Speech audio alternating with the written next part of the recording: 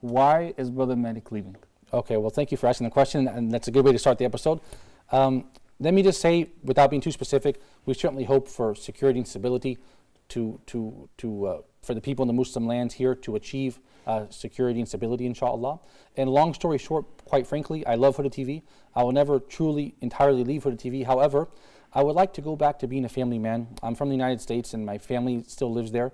I miss my parents. My mother has rights on me. My father has rights on me.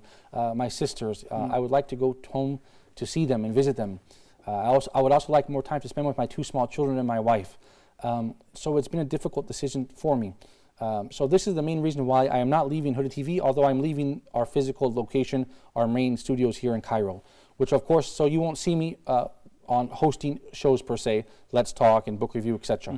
However, by the grace of Allah and by the generosity of the management here, we did agree to something really nice I'm really excited about.